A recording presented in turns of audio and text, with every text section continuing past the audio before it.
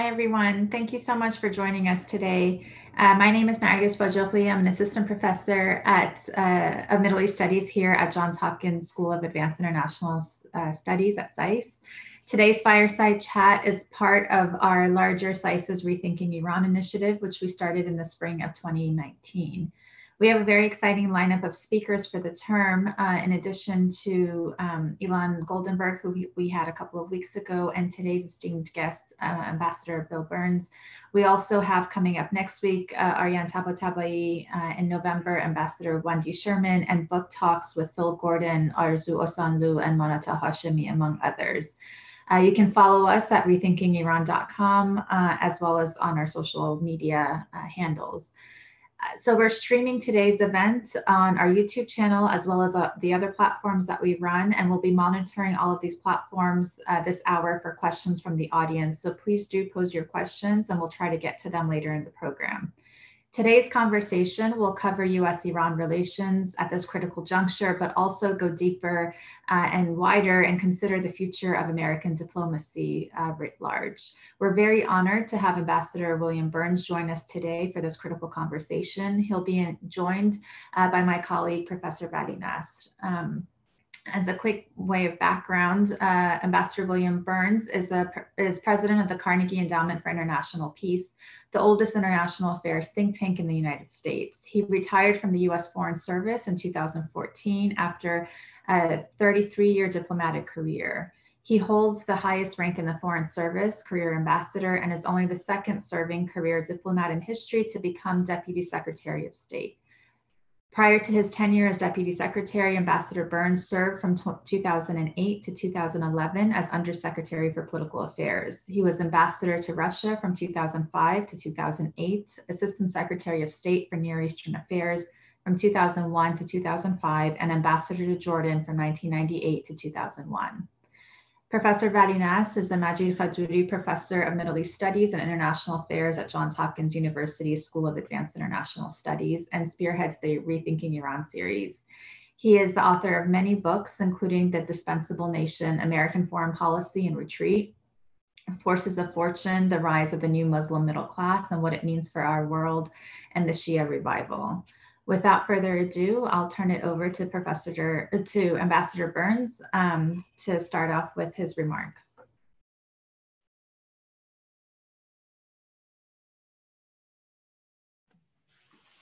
Nargis, thank you so much for that kind introduction. And I really am delighted to be with all of you today, at least virtually, and delighted to be at an institution, SAIS, for which I have such respect, and always happy to be with Vadi Nasr, our moderator, for whom I have great respect.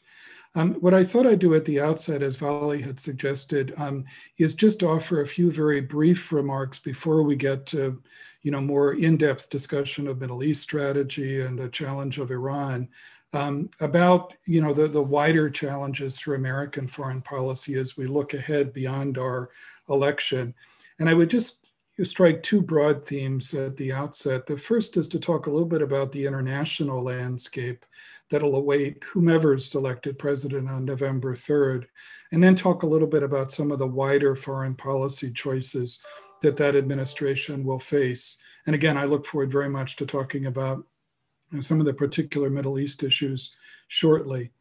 On the landscape, I think the first thing I'd stress is that, well before Donald Trump was elected president and entered office in January of 2017, and certainly well before the pandemic broke, we had entered into one of those rare moments of transition on the international landscape, one of those plastic moments that comes along maybe a couple of times a century. The pandemic, I think, has accelerated and exposed a lot of pre-existing conditions on that international landscape, and I'd highlight three of them. First is, and most obvious, I think, are major shifts in the balance of power among states, particularly with the rise of China. Second, major transformations beyond the reach of any one state. Climate change, the single biggest existential threat to human society today. Global health, which we're reminded of with this terrible pandemic. The revolution in technology, and the challenge of developing workable rules of the road to take advantage of its benefits and minimize its dislocations. And then a third, I think, pre-existing condition, which is major uncertainties about the role of the main driver of the old international order, my country, the United States, now seen by too many people around the world as drunk at the wheel, drifting amidst domestic dysfunction and economic inequality, continuing problems of racial injustice, and a political polarization, which has infected our diplomacy and undermined in some very real ways our image and influence in the world. But if the pandemic has accelerated and exposed those pre-existing conditions, it also helps clarify our choices. I would argue that while the US is no longer the only big kid on the geopolitical block today, that we still have a better hand to play than any of our major rivals. And I say that not just because of our economic and military leverage, as important as they are, but because of two capacities. The first is the capacity to invest in alliances, to shape partnerships, to mobilize coalitions of countries, to help set rules of the road, a capacity which sets us apart, at least today, from lonelier powers like China or Russia. The second capacity is a capacity for self-repair, which I've always thought is the most exceptional trait. And exceptionalism is sometimes an overused term in thinking about America and its role in the world. But our most exceptional trait really has been that capacity for self-repair, to pick ourselves up when we make mistakes or we run into problems. I never thought in my professional lifetime that we'd test that capacity for self-repair as seriously and intensively as we've done recently. So the question before us and before a new administration, I think, is really going to be, can it revive those two capacities? Can it put those cards back in the American hand? And can it play that hand effectively? Which leads me to my second point about foreign policy choices.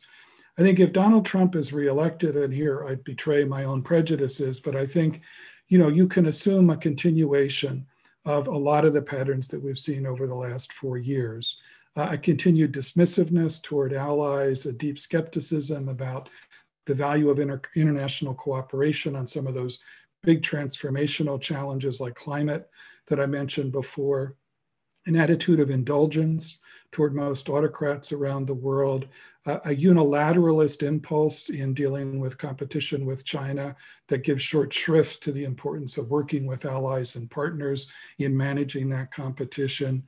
And I think a continuing destructive attitude toward the institutions of American governance, especially in the national security area, especially in my old institution, the State Department as well, where what we've seen in recent years, I think, is a war on an imaginary deep state that's in effect created a weak state.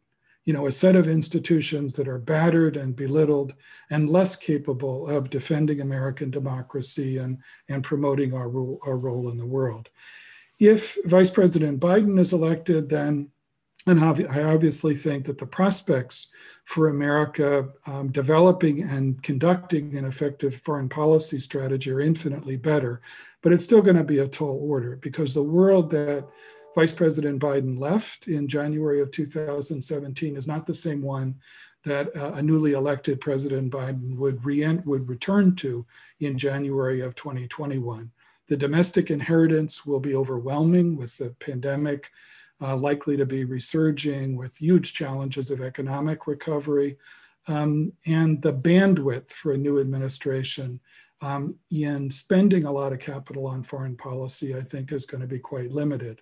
The challenge will be, I think, navigating between the twin temptations of restoration on the one hand, the illusion that you can just flip a switch and restore America's relationships and its influence to what we imagined them to be in 2016 or a decade or 2 decades before that, during the height of the moment of singular American dominance in the world. I think that's an illusion, because the world has shifted.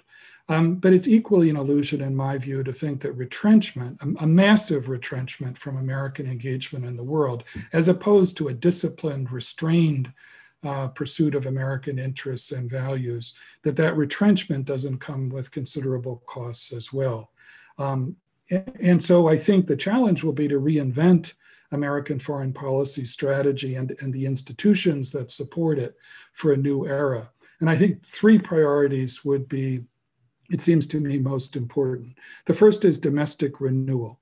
First, to be honest about the fact that there's a pretty big disconnect across America right now between people like me, card-carrying members of the Washington establishment, and a lot of American citizens who don't necessarily need to be persuaded of the importance of active American engagement in the world to help further their security and their prosperity. But they're a lot more skeptical about the capacity of the Washington establishment for disciplined leadership, for matching ends to means.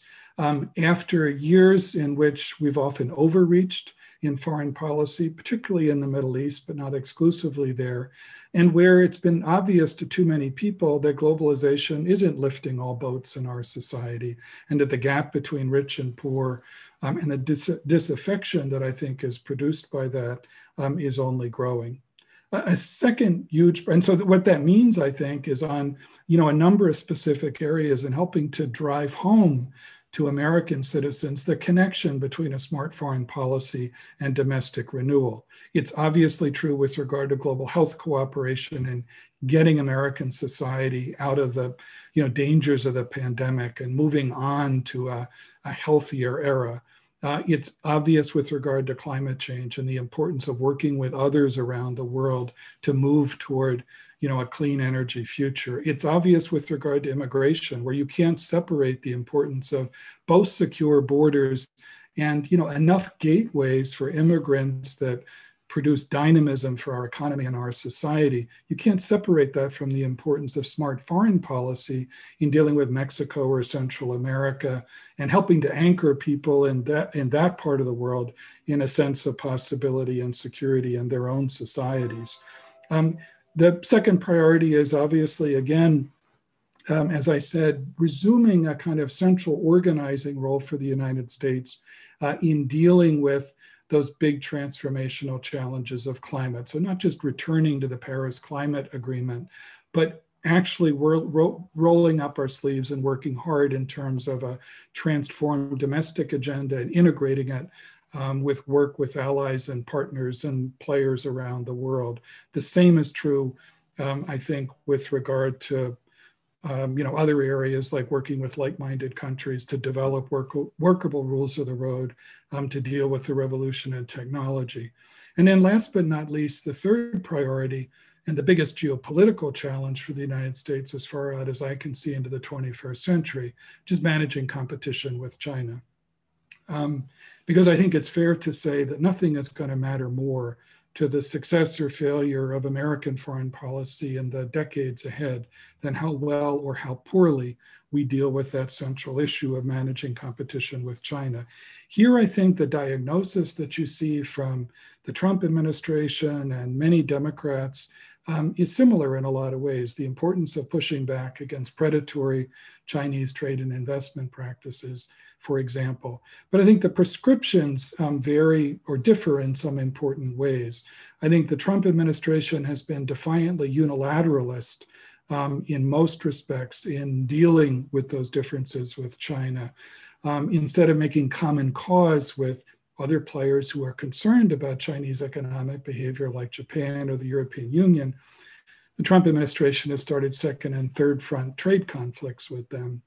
I think you'd see a different approach in a Biden administration, a focus on investing in that web of partners and allies from India all the way across Asia to our treaty allies in Japan and South Korea, in an effort not so much to prevent China's rise, which I think is beyond the capacity of the United States, but to shape the environment into which it rises, to avoid lazy assumptions about the inevitability of confrontation or the workability of massive decoupling of our economies, recognizing that there are some areas where it's going to be important to decouple in some ways, to reduce vulnerabilities in areas that are important to American national security or to our own economy as well. But, an effort to avoid the kind of cosmic crusades and cosmic zero-sum struggles in an era in which there are certain issues on which we're almost doomed to cooperation between the United States and China, whether it's climate or global health or a number of other areas, even as we compete intensely with one another across a range of other issues as well.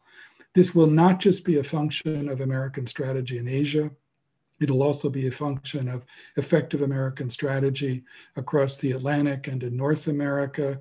I don't think it's impossible to build complementary and coordinated approaches to China between the United States and our principal European allies, even if they're not identical strategies. And similarly, I think it's going to be very important to reinvest in our natural strategic home base in North America in relations with Canada and Mexico, for example. You know, it's been a rare feat of diplomacy for this administration to have pissed off the Canadians in recent years. So I think there's an opportunity here to rebuild those situations of strength geopolitically that matter enormously to the United States as we look ahead to a very complicated and unforgiving international landscape. So I'm sorry to go on so long, Vali, but that's what I'd offer by way of a broad picture of, you know, American foreign policy choices on a complicated landscape in the years ahead, well beyond our election. Thank you very much, Bill. So first of all, let me start by saying how delighted I am to welcome you back to SAIS and for us and our students and our community to hear your wisdom. You know, I think these were some very important big points about where does American foreign policy go if we have particularly a new administration and how do we sort of reinvent the way forward. A lot of the themes that you touched on are very much the subject of debate about the Middle East. And as you know, for instance, we are now caught in a discussion as to whether the United States should withdraw or whether it should continue to stay in the Middle East. I think maybe at some level, President Trump is trying to do both. Some days of the week, he says all our troops are going to be home by Christmas and we really don't need to be there unless they pay us for security. And some other days he sends additional troops, and his maximum pressure policy on Iran really demands even more American resources if it's to be sustained. And I also, the other theme that you raised, that the American foreign policy has to have meaning for people in the heartland, that average Americans outside of the East Coast corridor don't identify with many of the priorities of American foreign policy. So if I were to sort of ask you to think about the Middle East, at least at a sort of a general level, if we were to think about how do we reinvent American foreign policy towards the Middle East, what would it look like? And also how can Middle East matter to average Americans in ways that is not just about counterterrorism and 9/11. Let's say, hopefully, those sorts of issues are not behind us, at least by and large. So why would the Middle East matter to the Americans if we don't care about oil there and we're not afraid of terrorism? So I just wanted to sort of see how does this apply to the Middle East? Sure. Well, you've written about this elegantly in recent weeks as well, but I think I share your view that first we have to be honest with ourselves. We've overreached badly in the Middle East, and especially in the last 20 years in the post 9/11 period. You know, most obviously, most vividly, most painfully in the war in Iraq in 2003 and the years beyond that. But I think we've been guilty in many ways of a kind of magical thinking about our capacity to transform societies in a very complicated part of the world. By the same token, I don't believe that the United States can afford to totally disengage from the Middle East. You are right that objectively, the United States is no longer nearly as dependent as we once were on energy resources from the Gulf or from the region, even though we have a stake in a global economy, which depends to a greater degree on those energy resources. We certainly do have an interest, 20 years after 9/11 in ensuring that, terrorist groups with global reach can no longer establish themselves in the Middle East and threaten, the American homeland. I think we have a continuing interest in helping to ensure that no single hostile power establishes a dominant position in the Middle East. I think we have a continuing interest in doing what we can to help ensure that the dysfunctions, the disorder, the insecurities of the Middle East don't spill out into Europe, into other parts of the world, as we've seen in recent years. I think we certainly have a continuing interest in doing what we can, not only to deepen relationships or contribute to the defense of important partners like Israel and others in the region, but I think an interest in doing everything we can to help ease tensions, to help resolve or at least better manage conflicts. So that argues, in my view, not for a blanket disengagement. It argues for learning the lessons, the painful lessons of our overreach, and shifting the terms of our engagement in the Middle East. Shifting toward a much greater emphasis on diplomacy backed up by military and economic leverage, not the other way around. And we were guilty of a kind of inversion of those instruments of American foreign policy for too long in the Middle East. It argues for, I think, a rebalancing of some of our relationships in the region, with the US-Saudi relationship, where I think, in the Trump era, there's been an almost blanket indulgence of the current Saudi leadership. And I think when I talk about rebalancing, I'm not talking about a total rupture, but because we still have important interests in that relationship. But I am talking about being honest and blunt on questions of Saudi overreach, whether it's in the murder of Jamal Khashoggi in a Saudi diplomatic facility in Istanbul, or the terrible overreach in Yemen, which has become not only a humanitarian catastrophe, but a strategic catastrophe as well. And so, there are a number of other areas where I think we need to recalibrate, I think, a little bit the way in which we use diplomacy. But I think that shift toward a greater emphasis on diplomacy, a greater realism in our expectations. And I guess the last point I'd make would be a continuing focus on the deeper drivers of dysfunction in the region. It's almost a decade now since the Arab Spring. The sense of indignity, the sense of a lack of opportunity, whether it's for political expression or economic mobility, that helped produce in many Arab societies, at least, that uprising nearly a decade ago, still exists. And it's going to bubble over again unless leaderships and societies, with encouragement and sometimes blunt and candid encouragement from outside players like the United States, aren't able to begin to address some of those challenges as well. So all of that is much easier said than done, but I do think we need to shift the terms of our engagement in significant ways. But I would say, at least the way you lay it out, is actually much larger agenda for the Middle East than one of the idea of withdrawing from the region, which has now some resonance in both political parties on the right and the left. The other theme that you raised, Bill, was the issue of China. And, we've now got familiar with the Russian presence in the Middle East, in Syria, in Libya, with OPEC and Saudi Arabia, in Afghanistan. But China until now had a minimal sort of a role. And just at the same time as the United States is adopting a very different posture towards China, and at least in public discussions, we'll talk about a potential Cold War or much more of a conflictual relationship. We're sort of seeing China also expand, at least in new ways in the region. I mean, over the past month, there's been talk of a strategic partnership with Iran, although the actual content of it is yet to be decided, that the Chinese are working with Saudi Arabia to enable them to develop nuclear capability. And it sometimes looks that it might be going beyond just, below the radar commercial activity. And historically, I would say perhaps, our East Asia policy and our Middle East policy have been separate. But I was wondering, how do you see management of China sort of infringing on the Middle East, or our priorities in the Middle East, impacting the way we handle China? And how do we think about sort of this conflict between the United States and China now sort of being superimposed on the region in some manner?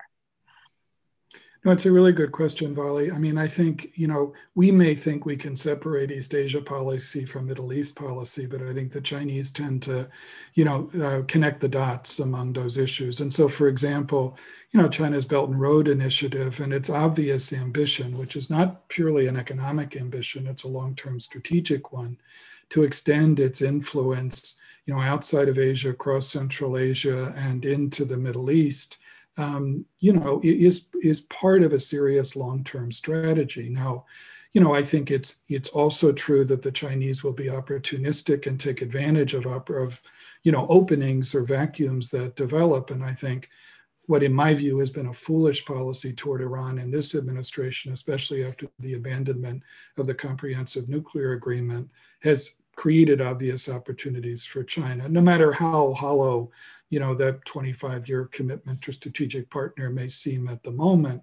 From a Chinese perspective, there's a clear opportunity to try to extend a kind of strategic corridor from Central Asia all the way to the Arabian Sea and the Persian Gulf, building on relationships that it's already invested in over decades with Pakistan, for example.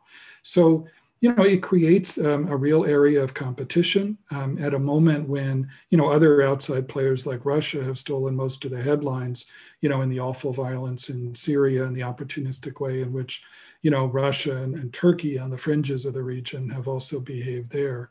A lot of this, I think, has to do, less with being reactive to Chinese strategy and more, an affirmative sense of the kind of strategy I was talking about before that emphasizes diplomacy. In other words, a diplomacy that, to which, I would hope a Biden administration would return in dealing with Iran on the nuclear issue, but also working with, partners in the Gulf and elsewhere in the region to push back against Iranian behavior that threatens our interests and the interests of friends in the region in some very important ways.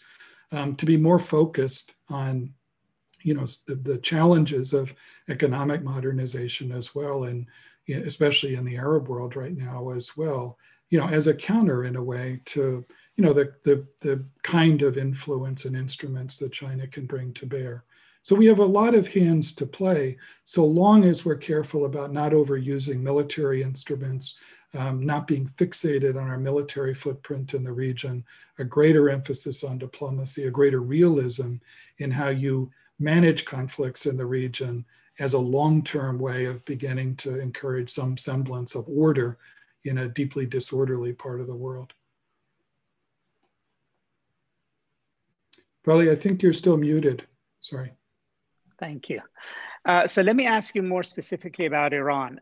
You were present at the birth of the conversations that led to the JCPOA. You started talking first with during the Ahmadinejad period with then Iranian chief negotiator Saeed Jalili. Then you were involved in the back channel talks that happened in Oman, and then ultimately for a large part of the negotiations that led to the deal. And so you're very familiar with what it took to bring Iran to the table and what it took to get them engaged and get them eventually to sign on to JCPOA.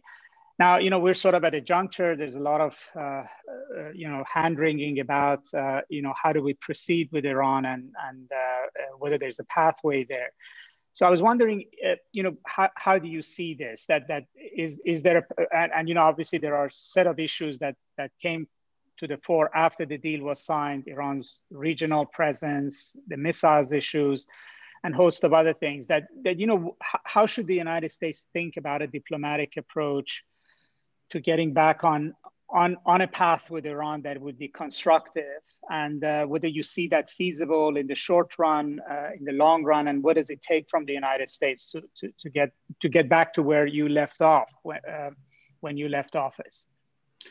I think it's going to be incredibly complicated to show that recovering diplomats like me still have a capacity for the blindingly obvious. I think first you got to look at the inheritance. And here I think the strategy of maximum pressure that the Trump administration has employed has been quite foolish in my view. Of course, the United States, through the power of our financial system, can do enormous damage to the Iranian economy. But I think maximum pressure untethered to realistic goals is a form of coercive diplomacy that's all coercion and no diplomacy, because I think that maximum pressure, even though President Trump himself insisted that it was aimed at producing a better deal, was actually tethered implicitly, at least, to two unrealistic aims, either the implosion of that regime or its capitulation.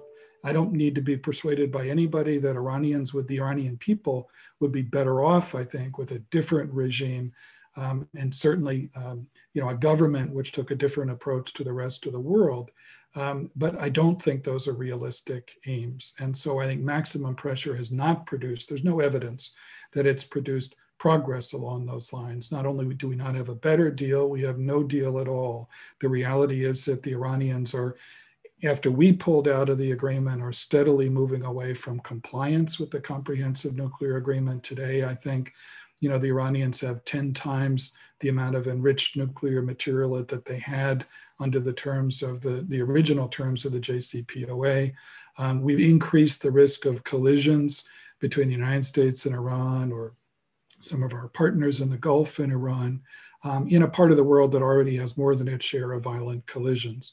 We've done a lot of corrosive damage to our relationships with our closest European allies that wanted to make the comprehensive agreement work. In a sense, we've done Vladimir Putin's work for him by fraying those ties. And as you suggested earlier, Vali, I think we've created opportunities the Chinese certainly couldn't have imagined a few years ago, and that they're trying to take advantage of. So where do we go from here if you have a new administration? I can't speak for the Biden campaign, but Vice President Biden has been clear in public in saying that he would be prepared to return to compliance with the comprehensive nuclear agreement if the Iranians are prepared to return fully to compliance. Now, that's a lot easier said than done. Given the amount of damage that's been done in recent years, it's hard to predict exactly how the Iranian side would approach that, but it strikes me that that's a reasonable starting position. But what you would aim to do, it would seem to me, is to begin almost immediately a kind of negotiation, a follow-on negotiation for how you strengthen the terms by mutual agreement of that original nuclear understanding, to stretch out timelines, which are much closer to their expiration now than they were when the Trump administration took office, and certainly than they were when it abandoned the nuclear agreement, to look for ways in parallel with that effort to produce a follow-on agreement. And the truth is that if President Trump hadn't been elected, and had you had a different administration, we would have been engaged, that administration would have been engaged, several years ago, probably in efforts at a follow-on agreement. Just as in any arms control process, you build on top of one agreement to try to create a better atmosphere over time. I think that's on the nuclear issue. And again, it remains to be seen whether that's possible, but it just seems to me that, perfect is rarely on the menu in diplomacy, and the best of the available alternatives, it seems to me, is that kind of an approach. It would also have to be, as you've argued publicly, coupled with parallel efforts to deal with some of the other areas in which Iranian behavior threatens our interests, some of the other areas of regional disorder in which the Iranians have played a part. Yemen is one example, as I mentioned before. I don't think it's beyond diplomatic imagination or capacity, if there's sufficient will and drive, to produce a diplomatic settlement in Yemen. And that would require the United States and our partners pushing on Iran, and it would also require being very direct with the government of Saudi Arabia about that as well. I think on Afghanistan is another area where, as Vali, the United States and Iran, after the fall of the Taliban, cooperated quite constructively, and it's an area where, there's a useful conversation to be had. Other parts of the region in Syria are much more complicated, I think, right now. But you need to, rather than think unrealistically about some grand overarching agreement that you could pursue, it just seems to me that in the realm of reality, what you'd have to try to do is on each of these issues, regional ones, nuclear ones, as well as ballistic missiles, to try to do the best you can to ease tensions, reduce threats, roll back, the nature of the Iranian threat. And missiles as well is something that we've talked about before. but which I think would have to be a separate but very serious track of that kind of an effort. The odds against success across that very complicated front are probably long. There's also the question mark about what the actual inheritance, if you have a new administration, would be in January of 2021. People have talked for years about October surprises. I get worried about, November, December, January surprises as well, especially the kind of scorched earth tactics that an outgoing administration might engage in to box in the new administration in the incredibly difficult task of dealing with Iran. So I think we have to have our eyes wide open about the complexities of the challenge, about the reality of the threat that's posed in a lot of areas by this Iranian regime, about the wisdom of, trying to rekindle the habit of working with allies and partners, whether it's the Europeans or those in the region as well. But I think it's that approach which is anchored in diplomacy that makes a lot more sense than what we've seen in recent years. One last question before I turn to the audience. In this vein, what sort of trust building mechanisms, confidence building mechanisms, do you think off the bat, either Iran or the United States can provide to help the process that you laid out get going, since they haven't been talking at all in the past 4 years? I mean, part of it falls under the broad headline volley of kind of, not making things worse, a broad understanding of whether you call it calm for calm or something else, where you're going to consciously make an effort not to engage in actions which are going to only increase tensions and make it that much harder to explore the possibility of returning to the nuclear agreement or any of the other steps that I described before. I think there's some practical steps that you could, part of it is rhetorical as well. I think, the rhetoric of this administration, notwithstanding the fact that Iranian behavior, the behavior of this Iranian regime can be incredibly destructive in a lot of different ways, not least in detaining, deeply unjustly, American citizens and others in Iran. But notwithstanding that, I think the rhetoric of this administration has generally been over the top. Secretary Pompeo, I think a week ago, was quoted as saying that Iran is, the greatest international threat to the United States. Again, I don't need anybody to convince me of the many ways in which Iran threatens American interests, or this Iranian regime does. But to say that it's the greatest international threat exaggerates, Iranian influence in ways which really aren't helpful in American strategy, and in a sense only boost the egos of people in the Iranian regime as well. You can look at more practical measures that, we've explored in the past, communications channels to try to avoid collisions in the Gulf itself, which, as you well know, is, such a narrow, constricted body of water. So there are a number of steps that you could take practically and rhetorically that I think might help de-escalate tensions and provide some space for the more ambitious steps that we were just talking about. Thank you very much, Bill. Nargis, I think we have some time for questions if you want to moderate that. Sure. Thank you so much, Ambassador Burns. So some of the questions that are coming in from the audience, one of them asks, how do you see the future of U.S. Policy towards Israel and their stance regarding the Palestinian issue? Well, I guess I think, first, the U.S.-Israeli relationship, I think, is a very important one. I think the United States is going to remain committed and should remain committed to Israel's security. I think you're likely to see in a new administration, if there is a new administration in January of 2021, pretty significant step away from what I judge to be the foolishness of the so-called deal of the century that the Trump White House put forward with regard to the Palestinian-Israeli issue. I think it's based on a series of false assumptions.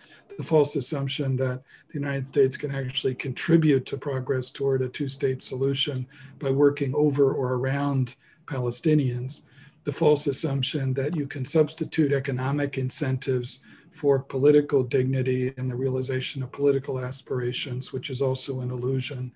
The false assumption in a way that time is on our side in the sense of, the demographic realities suggest very clearly that within the next decade or two, Arabs are going to be in a majority in the land that Israel controls from the Jordan River to the Mediterranean, which means that it becomes increasingly difficult in those circumstances to sustain Israel as a Jewish democratic state in those kind of circumstances. So while the steps toward normalization between Israel and the United Arab Emirates and Bahrain were positive achievements in many respects, they have to be tethered to realistic strategies on both the Palestinian issue and on Iran, as we discussed before. And I see no evidence in this administration that that's the case. There's a follow-up question on this, and then there's a question that brings us back to Iran, which I'll ask in a second. The follow-up question is how do you see if the administration changes after November, negotiating with the Netanyahu administration in Israel, given how incredibly close it has gotten to the Trump administration and how it treated the Obama administration with the JCPOA and the potential if Biden chooses to go back to the deal. So sort of further thinking about Israel, but bringing into the calculation Netanyahu and his positions vis-a-vis Iran. Yeah, well, I think there's no question that it's going to be important if there's a new administration to be very honest, about everything from a commitment to trying to return to the Iranian nuclear agreement, if Iran is prepared to return fully, to a shift from some of the positions that the Trump administration has taken on the Palestinian issue. I mean, I would imagine that it'd be very important to restore not only the formal, diplomatic links to the Palestinian leadership that, were embodied in the Consulate General in Jerusalem, but also it makes perfect sense in humanitarian terms to restore assistance, the kind of humanitarian assistance, both to the Palestinian Authority and to UNRWA, that the United States has been engaged in for administrations before too. So I expect there'd be some fairly candid conversations about those issues as well, and honest ones about, the ways in which, the United States wants to continue to contribute to Israel's security, is committed to doing that. But to be honest about our concerns about, an expiration of the two-state solution as well, which isn't going to do anything good for either Palestinians or Israelis. The next, I'm going to bunch a couple of questions, and they're for the audience has asked this of both Ambassador Burns and Professor Nast about the significance of June's elections in Iran, the presidential elections coming up in June, on the prospect of rekindling diplomacy between the two countries, and if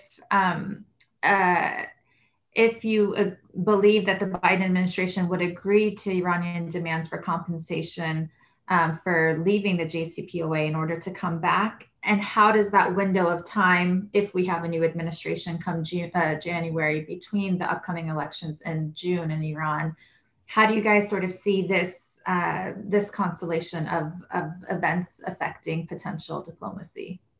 A really good question. So Ali, do you want to go first, and then I'll jump in after you? Sure. I think on the elections in Iran, there's no question that the past 4 years and the experience of the maximum pressure has shaped Iranian politics to a significant degree. There's a lot of talk about a much greater role for conservatives, for members of the IRGC, and that the moderates have lost a lot of ground. But I would say that at least my sense is that it will not be known who's going to run in Iranian presidential elections and who might have a chance until we know what happens on November 3rd. And I think some of the steps that Bill laid out, if they actually yield results, imagine if the two countries, for instance, are inching their way back into JCPOA, or at least have done what Bill mentioned, in other words, agreed to go back as a first phase. I think that would be very decisive in whether actually serious moderate candidates would even consider running, as opposed to a situation if President Trump gets elected then there is no point for a moderate to even want to run because there's no prospect of engagement. So I don't think, at least, and Nargis, you can correct me, that in our memory that an outcome of an American presidential election would be so decisive on the presidential elections in Iran. You know, I broadly agree, Vali, too. I mean, I think, well, the first thing I'd say, and I draw on my own experience and this over, 3.5 decades as an American diplomat, most of whose gray hair came, I think, from dealing with this issue of Iran. We're not very good at gaming Iranian politics, and the whole issue that, Americans get mesmerized about, moderates and hardliners and moderates, and, we do not have a particularly good track record at doing that. So I think, although very quickly, I would say, Bill, you're the only person I know who can explain to people that there might be a difference talking to Saeed Jalili and Javad Zarif from your own personal experience. Yeah, no, I can. And I suffered through many long lectures from Saeed Jalili. I remember him once saying, as an aside in the middle of a 2-hour monologue about all sorts of things that had no relevance to the particular issue we were trying to push him on in the P5+1 talks. He mentioned, as an aside, that he continued to lecture at Tehran University. I remember passing a note to one of my European colleagues saying, I don't envy his students. So yeah, the styles are much different. It was a much different world in many respects, at least tactically and stylistically, negotiating with the Rouhani generation of, Iranian negotiators, no less tough-minded, and no less, difficult to deal with, and no less infuriating in some ways, but a much different style. So I think, anyway, the question is a really good one. It's important to be very well aware of that kind of narrow window before the Iranian presidential elections. But beyond that, I think the notion of sort of gaming that from the point of view of what steps the United States takes, can just complicate efforts. I think what I tried to lay out before and what Vali has written about seems to me to be the best of the available alternatives for testing the proposition that we can return to diplomacy with Iran. The next couple of questions sort of return us to thinking not only just about Iran, but the broader region and the US's role. So one of them asks, an audience member asks, do you see any possibility of broader multilateral security arrangements in the Middle East, including the Arab Gulf states, Israel, Iran, and Turkey, as well as the US, Russia, and China? It's a big question, but sort of thinking more broadly about potential multilateralism in the region.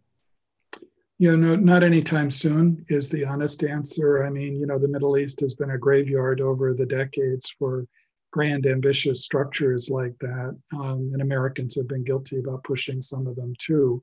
I think you have to build, given the nature of the tensions and the dysfunctions and the rivalries in the region, you have to build step by step.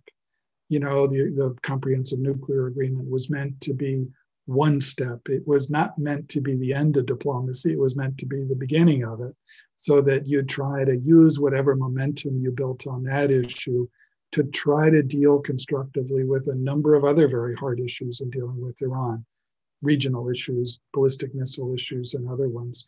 So I think it's fine, and in some ways it's sensible to have a broader long-term vision of what might be possible. And there have been a lot of ideas put out there over the years about ways in which you can, begin to create confidence building measures in the Gulf, begin to create greater transparency amongst militaries in the region. The kinds of things that have worked in different areas in other parts of the world. But I think rather than leap to one grand architecture, it's going to be much more a function of sort of building from the ground up, step by step, accepting that there are going to be more failures than successes, but keeping at it diplomatically, because that persistence, tough-minded persistence, is going to be really essential. There are some questions on Iraq and Syria and the US's stance towards them. So one audience member asks, is the US starting to look towards Iraq post the ISIS campaign more through an Iranian lens. And then they follow up and they say where Iraq is just another field to gain some cumulative points prior to any potential negotiations vis-a-vis Iran and the US. So sort of thinking of Iraq as, or how could potentially the United States think about Iraq in its negotiations with Iran?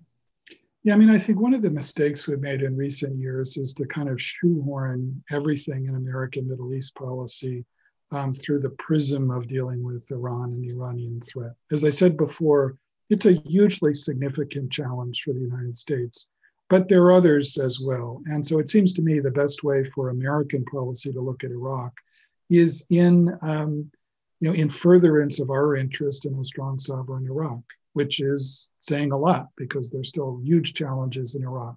That's not to suggest that Iran is not going to want to exert influence in Iraq, but it is to suggest that I've always thought that over time, the bonds of, Iraqi national sentiment can trump Shia bonds that, might connect, the Iranian and Iraqi governments as well. So I think, working with others to invest step by step in, a stronger, more sovereign Iraq is probably the smartest element of American, strategy.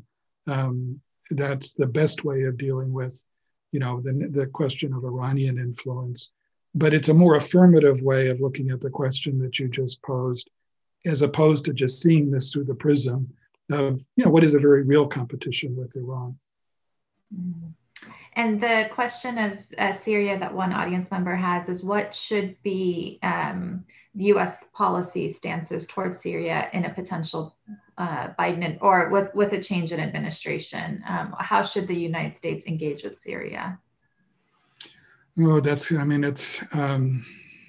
such an awful mess in so many ways, especially in human ones for Syrians, those who've lost their lives in Syria, those whose lives have been disrupted, those Syrians who are outside Syria's borders today, which has, imposed huge burdens in Jordan and Lebanon and other parts of the region as well. So I think the United States, first and most obvious, needs to refocus on what it can do to support the humanitarian needs, of those Syrians who have been displaced or, their lives totally disrupted by this conflict. I think, we'll want to do what we can to ensure that the various frictions in the region, whether it's involving the Turks or the Russians or anyone else, the Iranians, don't spin out of control, because the last thing Syria needs is even greater violence. There's always a danger of that with regard to Syrian Kurds and Turkey. And so that's, an important role, I think, for American diplomacy. It's hard to see any near-term possibility that the Assad regime is going to negotiate itself out of existence. I think it's important to, retain the aspirational goal of a Syria that's free of the Assad regime and all of its brutalities. But that's not a near-term possibility, I don't think, as well. So there's going to be a continuing role for American diplomacy. There's going to be a continuing role for, providing humanitarian support to Syrians, Syrian refugees, as well as to governments in Lebanon and Jordan, which are, face huge burdens of their own right now as well. It's not a wildly ambitious agenda, but I just think if there's one thing that we've learned in Syria is that, we have to be careful and realistic about what's possible. Thank you. And the final questions return a little bit to Israel and the Arab-Israeli peace agenda that the Trump administration has laid out, and asking if, do you see this as a continuing trend, or as the audience member asked, was this just a propaganda for winning the election? Oh, I don't know. I mean, I think some of the architects of the so-called deal of the century, were convinced of its wisdom. So it wasn't just for propaganda's sake. I have no idea how President Trump has seen it or sees it. I doubt he's spent much time on the details of that plan. But I think the insidious part of it is that, it at least on the part of some of the architects of that plan, I think it's meant to bury a two-state solution. or at least a workable two-state solution of the sort that you can see a reasonable chance of Palestinians accepting. Now here, I'm not trying to absolve the Palestinian leadership of, their own mistakes over the years or their own poor governance or corruption today. But I think, as I said before, the United States continues to have an interest in preserving the possibility of a two-state solution. And so what that's going to mean, I think, if you have a new administration, is moving away in some significant ways from the approach of the Trump administration, from what was laid out in the deal of the century, because I don't think there's any prospect in the world that that deal of the century plan is going to produce a two-state solution. What it's more likely to produce is, continued massive settlement construction activity, the very real possibility of further annexations in the West Bank, and a reality in which the two-state solution is buried. And I think, as I said before, that doesn't serve, in my view anyway, as a friend of Israel, the long-term interests of Israelis, nor does it serve the long-term interests of Palestinians, and it certainly doesn't serve American interests. Thank you so much. Fadi, did you want to add anything? Sure. No, I think I wanted to thank Ambassador Burns for an incredibly rich conversation. It's really lays out not only problems that we're facing in the foreign policy arena with Iran and the Middle East, but also elements of how we ought to think about the future if we're going to get back on an even keel. Thanks again for joining us at SAIS, and we hope to host you again in the future as this story unfolds. Thank you so much. Thanks. Great to be with you guys. Thank you.